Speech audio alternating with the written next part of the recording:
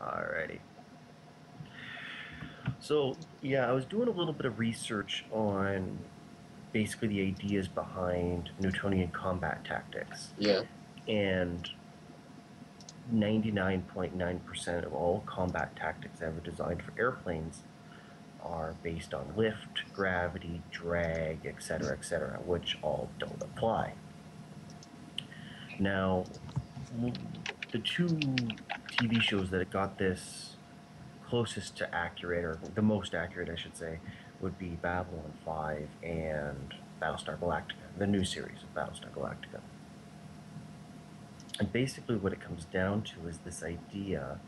It's just like playing that old 2D game, Asteroids, Yeah. where you thrust, you can thrust as fast as you want, but then you let go of the thrust and you just kind of keep going. And Right. that's a problem because depending on where your target moves, you're obviously going to be able to torque and twist and move around to point at them, but then it's all going to be about what direction you're pointing versus what direction you're moving. Now, I had mentioned before that lateral thrusters will become a big part of that because it's all about how fast you can move sideways to your guns. Because what's going to happen is all the movements and strategy for movement is going to be completely independent of the basically direction that the ship is facing. Now, there's two ways to get around that. Um, One, go old school battleship and do broadsides.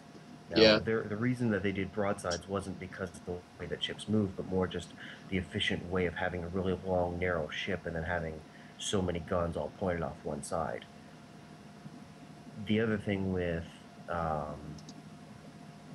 you can do is basically just have a lot of thrusters, and then basically you don't need the main thruster, the big one, unless you're actually trying to go forwards.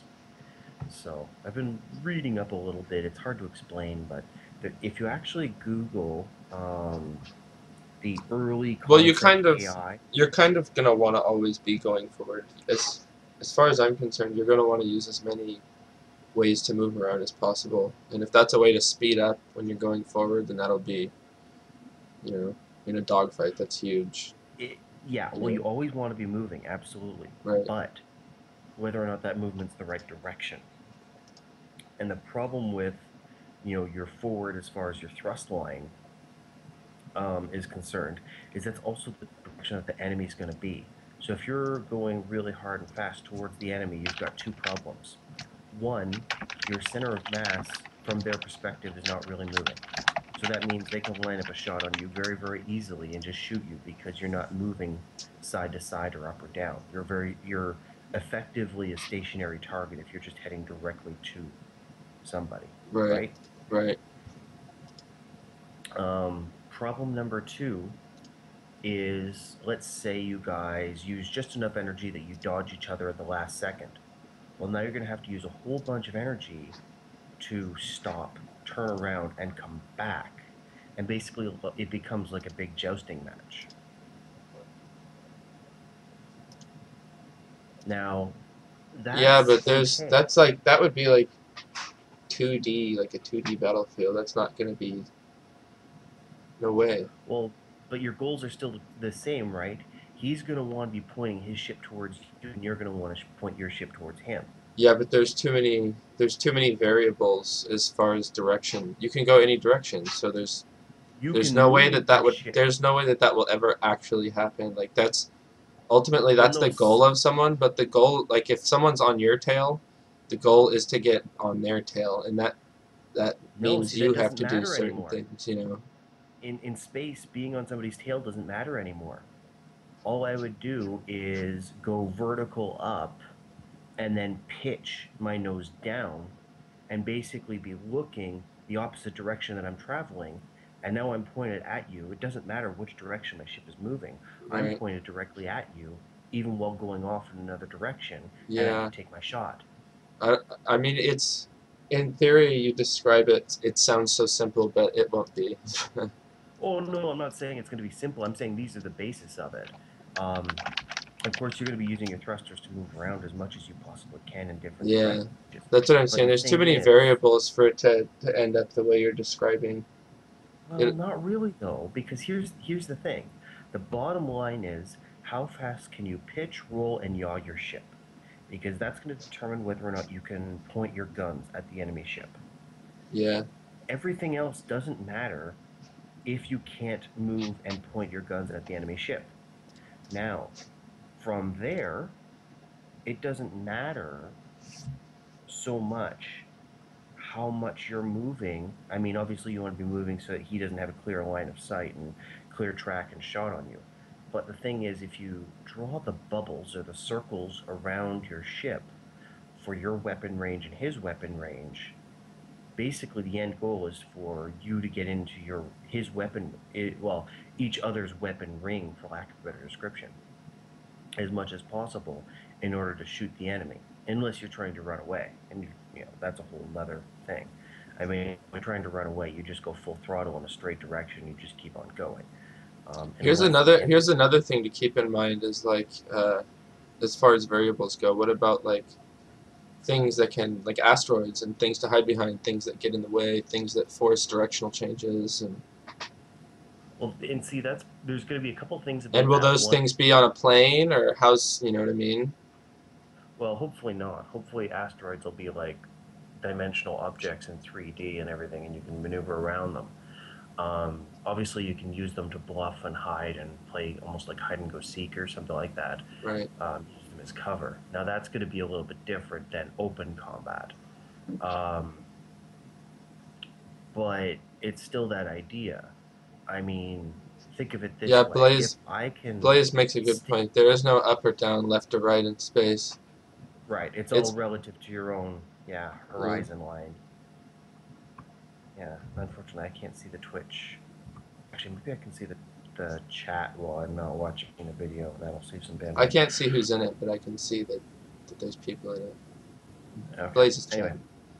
Yeah. Anyway, um, so yeah, see, and okay, think of it this way. Think of us, both you and I, in a room with, we'll just say paintball guns, just to keep it non-violent. I've got a paintball gun pointed at you. You've got a paintball gun pointed at me. I can sidestep and walk towards you and move backwards from you. And we'll just keep things 2D for now. I can move around on the ground as much as I want while still facing you. If I'm still facing you, right, but then you'll it have doesn't matter. changes. But you'll have changes in speed and other effects. You know what I mean? Sure, and If that's you're and walking backwards or walking to the right, and I side, or agree. you'll trip or fall, and Well, there's all kinds of other. That's what I'm you saying. don't There's too trip or many. fall in space, but we'll take that part out of the analogy. But the idea that I'm trying to get at Well, is that it will no matter as no a matter means of what, describing something that can happen. I think that you yeah, can actually trip and fall in space if you were, for instance, to run into an asteroid that you didn't see on your right side, that's true. because you're That is, looking at your target and just moving to the right. yeah, that's true.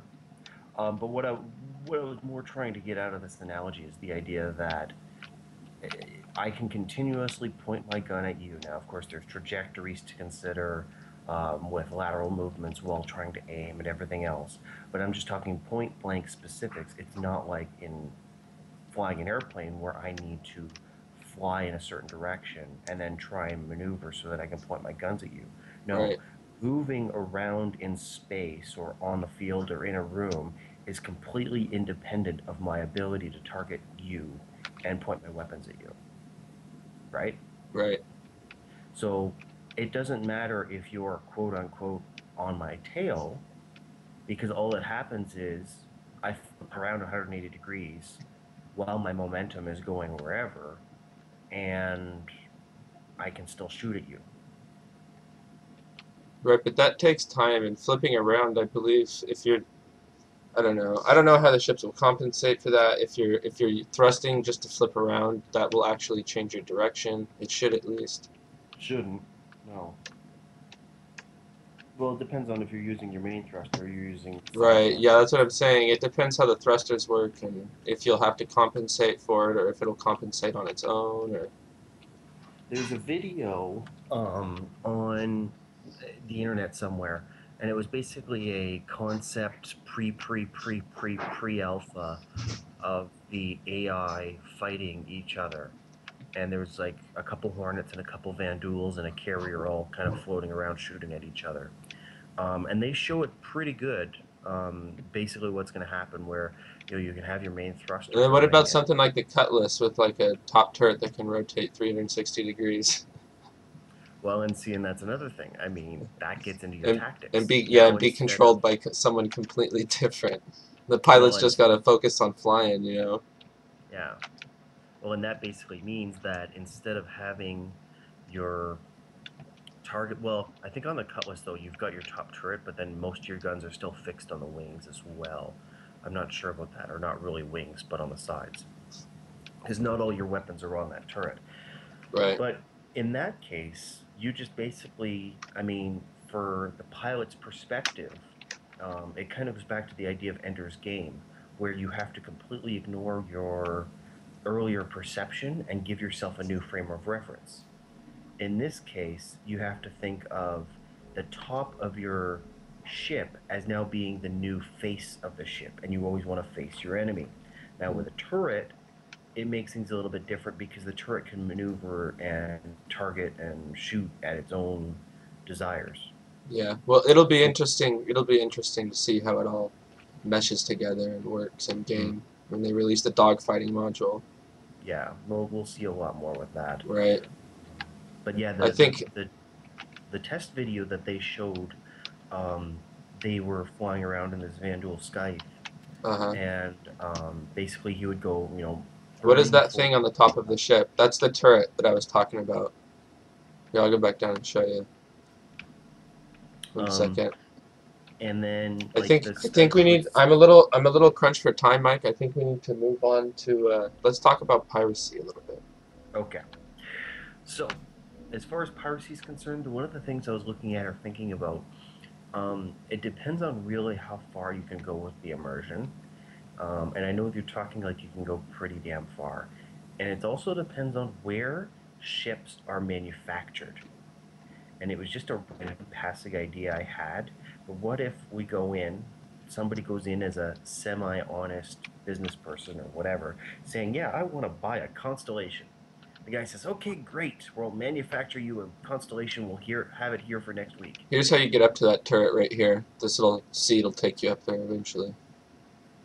It's pretty cool. And then you can send out a raiding party and say, okay, well, we know the constellations are being manufactured at this planet. So we'll just kind of hang out over here where we know the ship will come out and then head, to the delivery point. Right. Then you just intercept the ship, capture it, and you've got a ship. Um, the other thing would be like it really depends on how much we can manipulate stuff like that, and or even just like knowing where the planet is that manufactures weapons, and then just wait for a couple cargo ships to be going in and out, and then just start grabbing those cargo ships. Yeah. There's a few different ways that we'll be able to go about that. Um, Cargo ships obviously would be the biggest target for pirates. Well, and the other thing is, I mean, well, a lot of it depends on some of the stuff we don't really know yet, like how the alignment system's going to completely work and stuff like that. Um, but if I destroy a ship and there's no survivors, in theory, there's no witnesses, which means in theory my alignment shouldn't change because nobody knows, right? Right. So, Yeah, that and makes sense. if that's the case, um, as long as we're careful to overpower all of our enemies completely and Right. Don't go obliterate into a losing anything, battle. Right. not only that, but just make sure there's no witnesses. Yeah. Like, I mean, you Well, surrender. if there are Okay, any that's nice. Come witnesses, stand up. You surrender. That's nice. Come stand up here next to a wall. Oh yeah, bang, you're dead. right. Well, yeah, it's gonna be a cold universe, That's the reality. For pirates, at least. Yeah. Pirate's life. YOLO. um, but the problem I see is So is that where the the back AH gun? What do you mean the AH gun, Blaze? I think he just means so that is a gun. Yeah, that's a gun. Um, lost my train of thought, but it's coming So, back. Maybe. Oh yeah, the idea of being able to track that things are stolen or not, and then how much or how strong of an underground piracy circle there is, how strong the black market is, and like I know if you look on the map, there are planets that are set to be unlawful or like lawless or uncontrolled or whatever. right. So I'm assuming that even if it's only one little sector of space, piracy is ignored, so to speak. And then, of course, it's more of just a, every man for himself in that sense. So, and I'm assuming there's not going to be much, if any, honor amongst thieves. So I would expect that one pirate organization is probably going to take over an area, and then you either have to give them a good reason for them to let you live, or something. But I don't know. Yeah, there's gonna be. We'll have pirate-controlled space that we can hang out in. Definitely. There's gonna be like huge pirate organizations. My organization is actually pretty small compared to like some of the bigger pirate organizations that I've actually been in contact with a few of them. Mm-hmm. So Well, and one of the things I'm questioning about all that too, I mean, it kind of gets into the economy of things too, about how well they will be able to defend the transports. I mean, it's not viable that they're going to be able to send out a squadron of Hornets to defend every single transport going in and out of every system. Blaze wants to know who the other guy is that's talking. That is Mike, and That's me. he's the guy that did the voice acting for that video that got MVP posts on the Star Citizen forums yesterday, Yep. which was a Well, it huge doesn't take surprise too and pretty damn much. awesome. Yeah, it actually kind of was. I wasn't really expecting to be that kind of I don't know. I couldn't think of a good word to go with that. I couldn't be accepting. I don't know. I figured we were just gonna do that, and it would just be like, yeah, maybe a few people will watch it, but nobody will really care like that. It'll get like 5 or 10 views on YouTube, and that's it. But It's pretty cool. I think we're up to like 200 and something right now. that's all right. Yeah, I was thinking about doing another character or something like that. I haven't figured it all out yet, but I don't know. There's just an idea. You should definitely do Um, another character. yeah, We I'll should do think of lots of something. characters. We're going to be doing more of those videos, by the way. Yeah, So there will be I'll more. have to think of something. Yeah. I've got 4 days of work coming up starting tomorrow, so I'll have time to think about it, at least while I'm at work a little bit. But Yeah, yeah. Excellent. yeah. As far as other stuff with the pirates, I don't know. Like, it really depends on how stealthily we can get in and out of places, and then getting to the different trade lanes and stuff like that. Blaze And Finn wants to talk to you, Mike, all right, about some stuff. Okay. about some stuff. So my YouTube channel is Icarus Above, and I'm not sure if you've linked to it before or not. I can find it. You can always send me a message there. You can message I, people on Skype. Yeah, yeah, he has Skype. You want to write your Skype name in the chat so he can message you? just do it through YouTube, because I check my YouTube more than I check my Skype. Ah.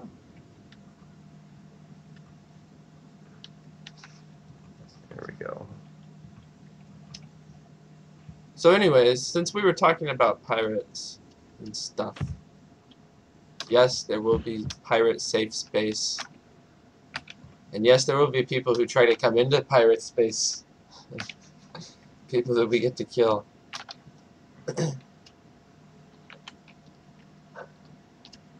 Yeah. There's going to be a lot of potential there now. It's getting into the bigger picture with Operation Pitchfork. One of the things I was thinking of.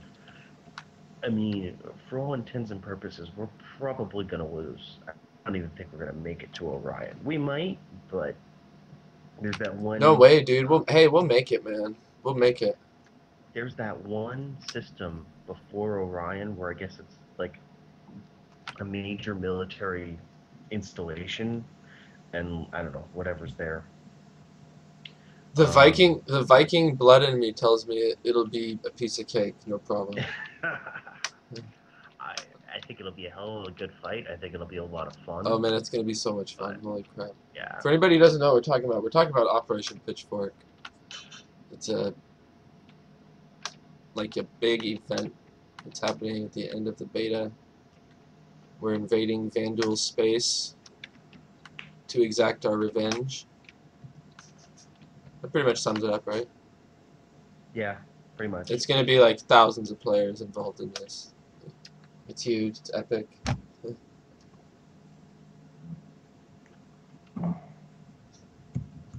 More talking, because I have questions. Yeah, just message me there first, and then I'll give you my Skype info. I just don't want to spread that around too much. So just message me on YouTube first, or on Google Plus, or whatever first, and then we'll go from there. Um, yeah, there's so much there. Now, one of the other things I wanted to talk Man, I about. love my cutlass. I can't wait till they redo it. I smell bacon being made in my kitchen. I don't know if they're going to completely redo it or what. But Such a good, pleasant smell. yeah, I do like bacon. You better. I had bacon on my breakfast. If you're gonna fly with me, you better like bacon.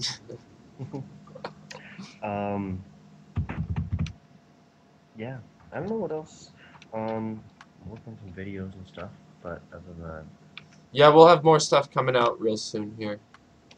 But As yeah, soon as just possible. send me a message on the YouTube, like on my YouTube channel, and then like or give me your Skype name and stuff like that, and then I'll add you as a friend and stuff like that. But yeah, I don't give that out to everybody, kind of a thing. That's my thing. So just even having a single layer of protection. I mean, I don't know. It's just I don't know. Maybe I'm just being weird about it, but All right, guys. I don't know. Well, I think Link. that's gonna have to do it for today because I think my company just pulled up. So we will continue this discussion another time. Sound good, Mike? For the fork. For the fork. Thank you, Mike, for coming. Yep. Not And a thank problem. you for all of the work that you did with your voice acting on that video. Yeah, not a We problem. couldn't have gotten MVP without you, man. Yeah, well, I mean, it was a group effort. Yeah, I did definitely. like half. I did maybe about half the script or so, Yeah, just because I did all my character stuff. But yeah. you And guys and showed me the first half. So yeah. you gave me the interview side, which I wasn't even originally gonna do You the did a interview side. fantastic job. Everybody did a Yeah, fantastic job. Knight's Wrath did a fantastic job. Everybody did amazing. yeah, We yeah. got The video worked MVP. out really well. Woo! Boom, baby. All right. Yeah, that's it for today.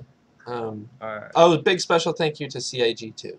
You guys are awesome. Yes, Love you of guys. course. Without them, this wouldn't all happen. Definitely not. Yeah. Really, really, CIG and Titali are the ones that inspired me to do all this and start this big project that I'm trying to do here. All right. So But thanks definitely everybody check for out coming. the. Oh, I was just gonna say one last thing. Definitely check out the AI pre-alpha video that they did. I'm not sure where it is on the internet. I just kind of randomly found it, but it is from Robert Space Industries or Chris Roberts that they did a bit of a initial AI play test in combat. So It's check that probably on out. their You'll YouTube catch some channel. fun. Probably Yeah, on their maybe. YouTube channel. And if you're new, make sure you follow me. I stream every day. But that's it for today, guys. I'll be back as soon as possible with more Star Citizen and more other stuff. All right. Thanks for coming, guys.